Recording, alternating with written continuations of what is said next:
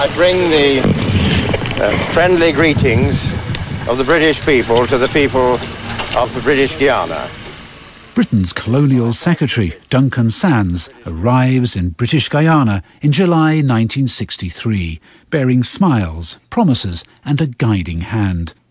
Independence was looming for the South American colony, and he had helped organise a conference in London to smooth the path to statehood. Previous conferences had collapsed without agreement, but this time hopes were high. When it got underway, on October the 22nd, 1963, The Times reported, "The British Guyana Independence Conference, which was adjourned on November the 6th, 1962, reconvenes today at Lancaster House. Each of the three parties in the legislature is represented by 4 delegates. Dr. Jagan, the Premier, leads the delegation from the People's Progressive Party, which forms the..." Earlier attempts at reconciling Premier Dr. Cheddi Jagan and opposition leader Forbes Burnham hadn't gone well. But Sands clearly had faith in his plan to resolve the deadlock. And I have a document here that shows just what that plan was. Marked top secret and dated October the 7th, 1963, just 2 weeks before the conference, it's a record of a meeting in the Colonial Secretary's office. "It was important to ensure, both at the conference and in the meantime, that Dr. Jagan and Mr. Burnham failed to agree either on the terms of reference or on the composition of any good offices commission. It was agreed that when the conference ended in deadlock, the British government would announce the suspension of the Constitution and the resumption of direct rule." This document appears to show that the British government was setting out to deliberately scupper its own conference. Why invite already fractious political leaders to travel thousands of miles for talks that you've set up to fail? Such a move seems not only pointless, but would also delay independence. This at a time when colonialism had become a dirty word, and Britain was busy shedding most of its remaining vestiges of empire. The explanation for all this must surely lie in what was happening back in British Guyana. The shops were barricaded against looters. Communications virtually ceased.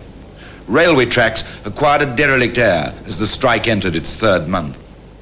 Cars were abandoned. By 1963, the country was in a mess. Violence between descendants of former slaves from Africa and plantation workers from India was intensifying. Voting here tended to be along racial lines, with Indians supporting Prime Minister Cheddi Jagan and Africans opposition leader Forbes Burnham. In April came a general strike. It lasted for 80 days and paralysed the country. The first issue of petrol brought tangled queues to the pumps. Indians and Africans jostled for their ration. Some cars had been... Guyana-born Professor Clem Seacharan, head of Caribbean Studies at London Metropolitan University, was growing up during the time of this turmoil and violence. By the early 1960s, you had nearly 2 to 3 years of virtual civil war. Riots, burning, looting, a general strike. The place was in turmoil. The Indians, of course, were hoping that this was the final hurdle, that the British, in spite of all the problems, that the British would give independence to Cheddi Jagan. With the ongoing chaos and violence threatening to wreck plans for peaceful independence, the hopes of a nation rested on the Lancaster House Conference. Prime Minister Cheddi Jagan, who led the People's Progressive Party, or PPP, was popular at home, having won the last 2 elections. Dr. Jagan, a dentist by profession, seemed far from a threatening figure. Records from the day suggest he was personable and honest, and his PPP party spent much of its energies improving the lot of working people.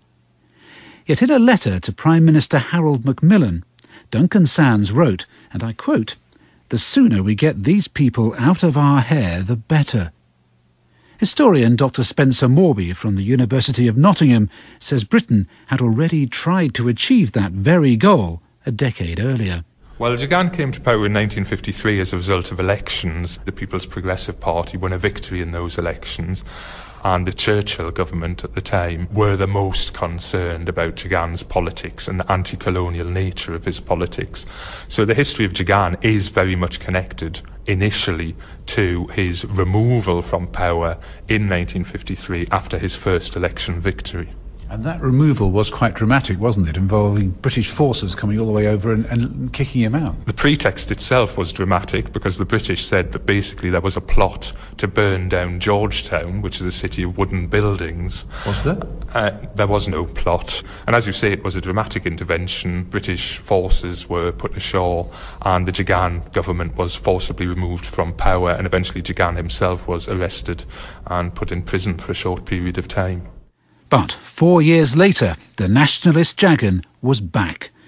With socialist policies ever popular with the country's Indian majority, he easily won the 1957 election. By then, the British seemed to have decided that the self-proclaimed Marxist was a man they could work with after all. So, what caused this change of mind? I am concerned with economic aspects of socialism. And my feeling is that this is the only thing that's going to solve a backward country's problems. And this is where I stand.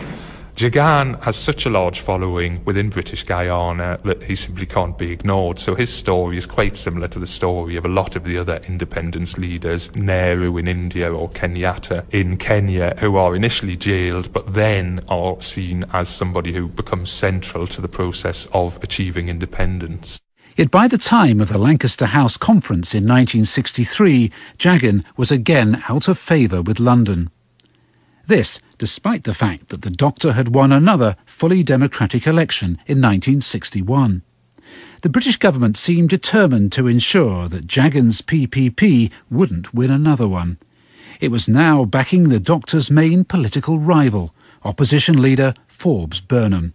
Well, by 1963, it became a source of increasing debate within the British government because the Americans are pressing very, very strongly the notion that Cheddi Jagan cannot possibly be allowed to become the president or the leader of an independent British Guyana. We understand we have records on Vietnam, on Cuba, the Berlin crisis.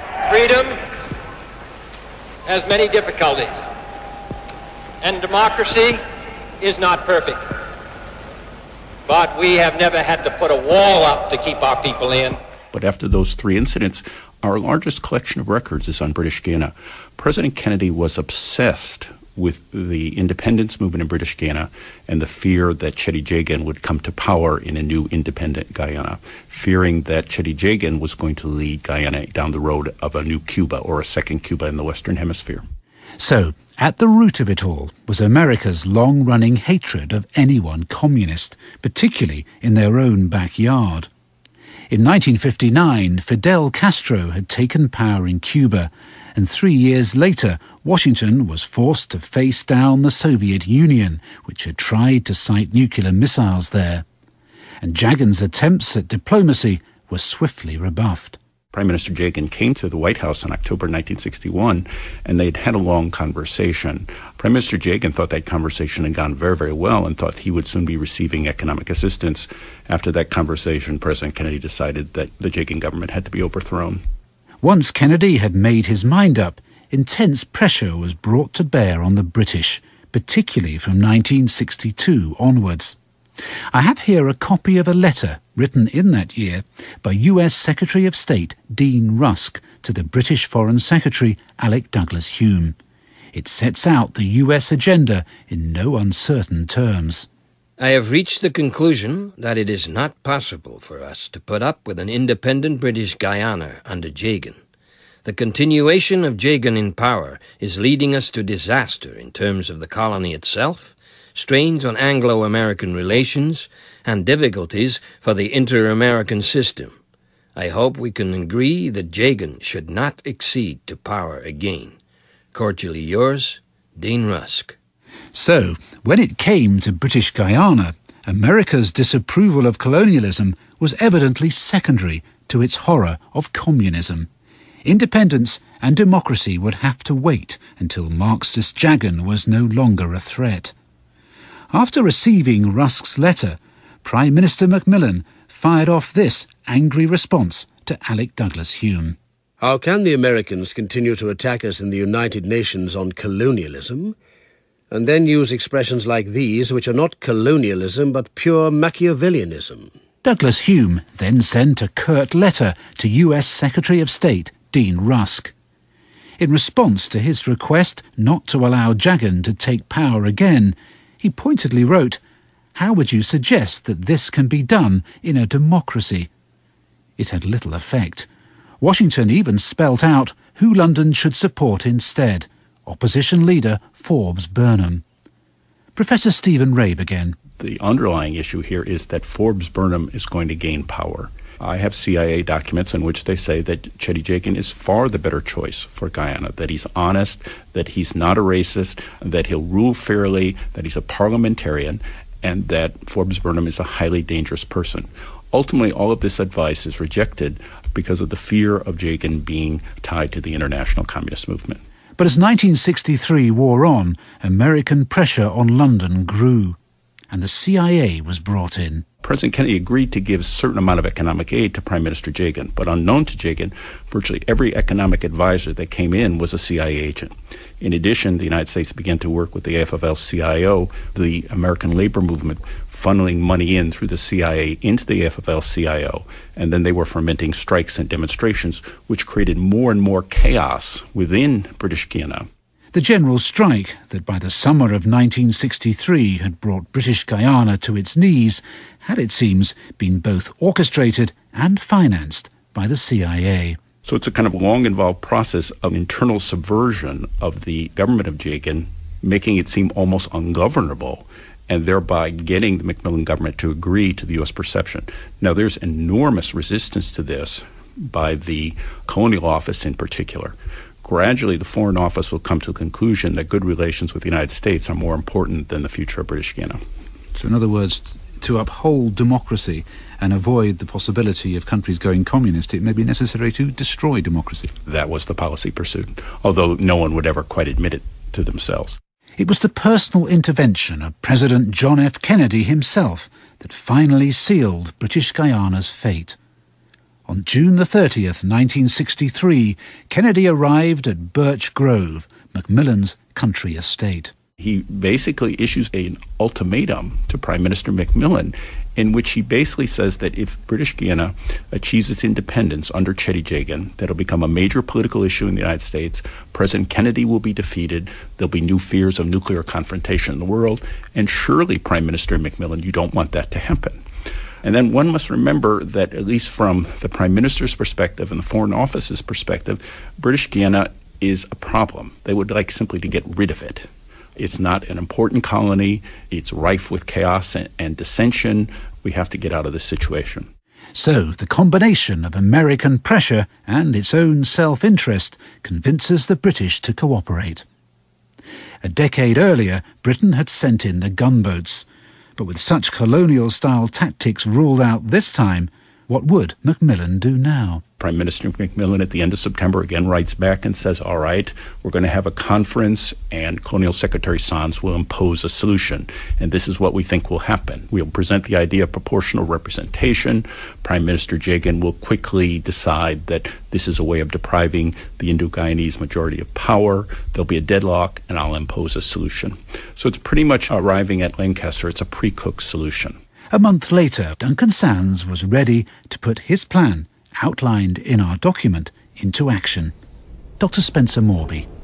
This is Lancaster House, where the Colonial Office officials, the Colonial Secretary Duncan Sands, the head of the People's Progressive Party, Chetty Jagan, the head of the PNC, Forbes Burnham, gathered in October 1963 in an attempt to resolve the disagreements which were ongoing in British Guyana.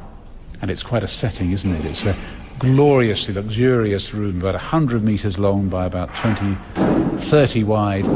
It was obviously an important building for a very important occasion.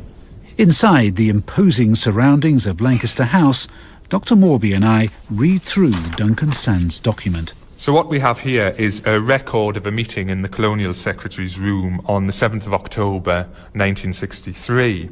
And the third point that they mention is fairly explicit. It states, "It was important to ensure, both at the conference and in the meantime, that Dr. Jagan and Mr. Burnham failed to agree either on the terms of reference or on the composition of any good officers' commission." The idea that the conference would fail had been suspected for some time, but this document proves that the British are actively engaged in making sure, in guaranteeing, if you like, that it does fail, and that Burnham is encouraged not to compromise in any sense with Jagan during the course of the conference. With no agreement between the parties, thanks to help from Britain, the door was open for Sands to step in with his own solution. This consisted of dismissing all further talks between the country's political leaders as a waste of time, and in a selfless move to prevent further delays for independence, Britain would decide their country's future for them. Sands then drafted a letter for the three leaders, which each would be invited to sign. Fearing that Dr. Jagan's team might get suspicious and advise their leader to reject the idea, Duncan Sands made an unusual request. Professor Clem Seacharin. On the fatal day, Duncan Sands, the colonial secretary, phoned Cheddi Jagan and said, "I want you to come, and I want you to come alone. I don't want you to bring any of your advisors." But Burnham and Peter de Gaar, the leader of the United Force, they were all there with their advisors. According to Professor Seacharin, things couldn't have gone better for Sands. When the men arrived at the meeting to find the letter laid out on the table, Jagan was the first to sign. Bereft of legal advice, he didn't understand the implications of what he was signing. He signed it was virtually kind of a blank check. It gave the British a free ride now, that they could subvert him without having to suspend the Constitution. He was handing over power to adjudicate on all the contentious issues to one man, Duncan Sands, who was determined to get rid of him. A few days ago, I sent Sir Fenton the formerly top-secret document which reveals how Duncan Sands intended the conference to fail. Sir Fenton had never seen this before. I couldn't really believe that my suspicions would one day have been proved so accurate. I couldn't really believe it. I suspected that this was the case. I thought this was the case, but I felt that I could have been wrong. But in the events which occurred, I wasn't wrong at all.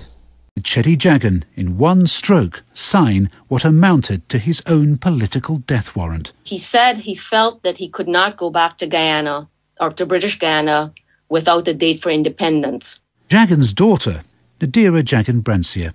If he had returned home to Guyana without a decision on the date of independence, the opposition would have used that as an excuse to start up the riots that were done in 62 and in 63.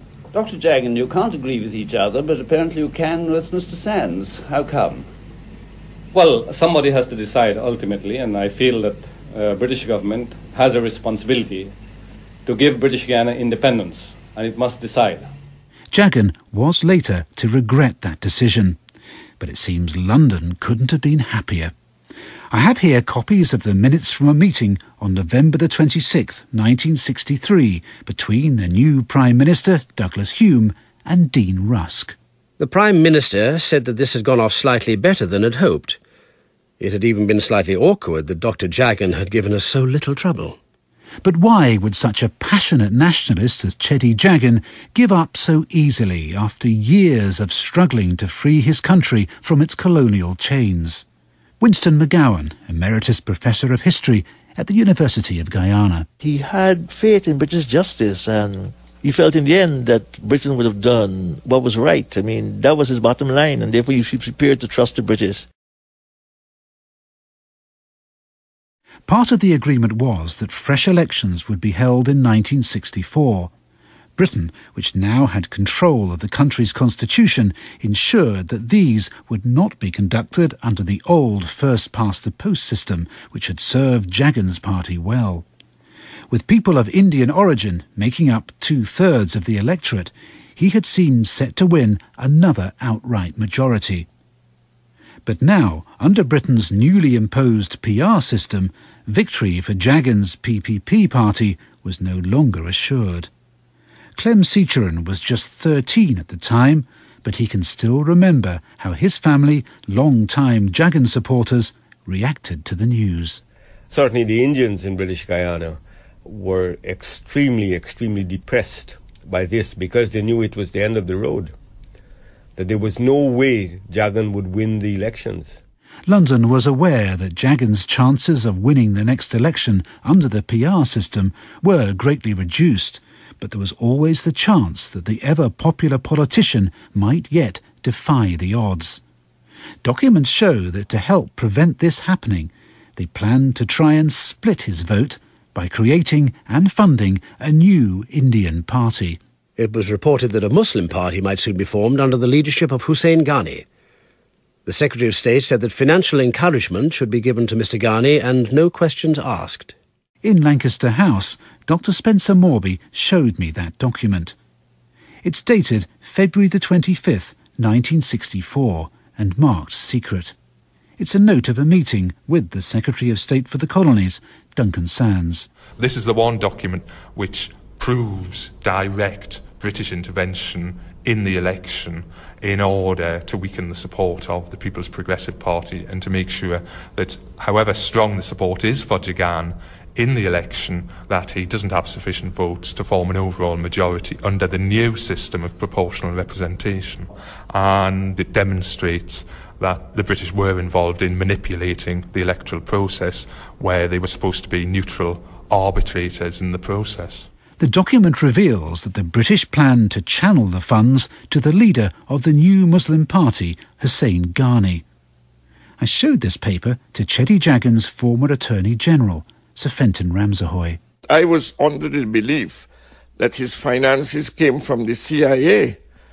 For the first time I read that the colonial secretary was telling his people in his office that he should be financially encouraged and no questions asked.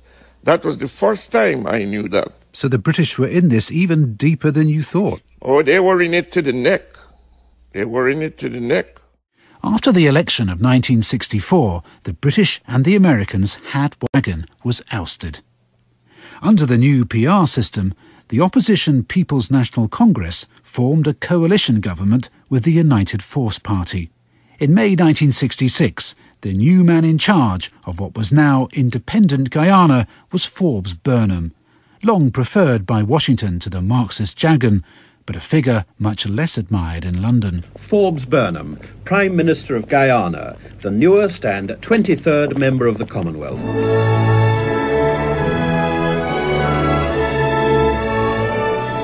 He leads into independence the 750,000... Cheddi Jagan boycotted the independence ceremony and spent the next 26 years in the political wilderness.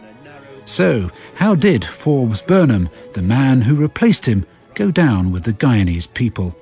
Professor Winston McGowan. In his first 10 years, he did do a lot of positive things for the country. He expanded the educational facilities. He got involved in agriculture schemes, in irrigation, road building. But from 1968, he began to have a history of rigged elections. And a lot of us remember him for what happened in his last years. Apart from the collapse of the economy, there was said he became increasingly authoritarian. You had virtual kind of press censorship. We had massive foreign debt, and then we had shortages of basic food items. His last years were really a disaster for this country from almost every point of view. Some, like Sir Fenton Ramsahoy, have still to come to terms with what happened. Throughout the history, the colonial history of this country, and from the reports of every governor, they always reported that Burnham was totally unfit to govern this country. So the Americans didn't mind that, so long as he could be used to keep Jagan out. And they allowed him to do whatever he liked, even if it meant the destruction of his country. And that's what hurt me most about this whole business. It's something that a feeling of bitterness with which you die. What about Britain and America? After all their Machiavellian manoeuvres, did they really get what they wanted?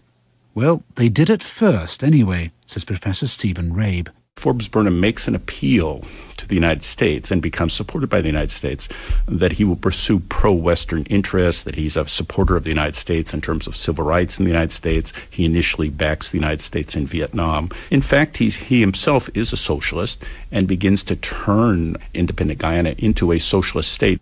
Forbes Burnham's ideological drift continued to the point where he showed open support for Cuba's Castro.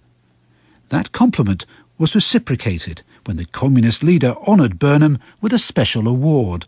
The Kennedy administration might have believed that what they did was for the greater good, thwarting communism at a vital time in the Cold War. In the end, it transpired that they, with Britain's help, simply swapped one left-wing leader for another, possibly worse one. It's something of which Professor Stephen Rabe, as an American, isn't proud. I'm a veteran of the Marine Corps. I consider myself a highly patriotic American. My blood runs red, white,